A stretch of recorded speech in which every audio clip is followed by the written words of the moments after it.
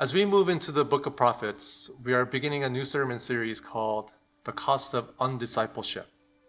Israel at this juncture in their spiritual history is that they're losing their faith in God and they're abandoning their practices and the love that God had for them.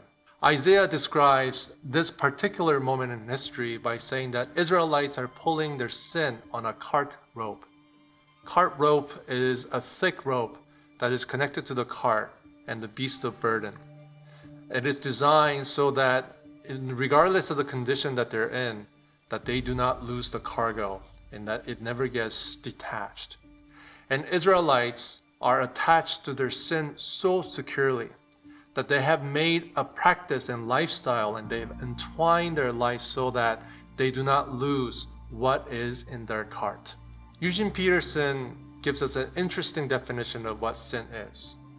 He says that sin is nothing more than self-improvement ideas. Sometimes we abandon God entirely like Israelites because we want to improve ourselves. And we just simply feel that God is getting in the way of self-improvement.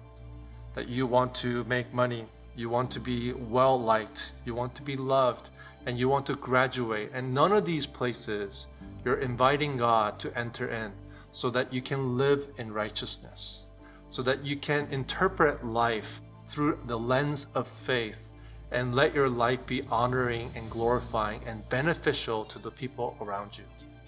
So I want all of us to come and think about what is in my cart and ask God to cut the cart rope that firmly attaches us to the sin that we're carrying.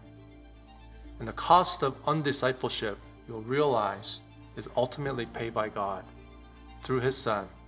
So let us come together, let us be discipled, and see how God will restore us and liberate us from this cart.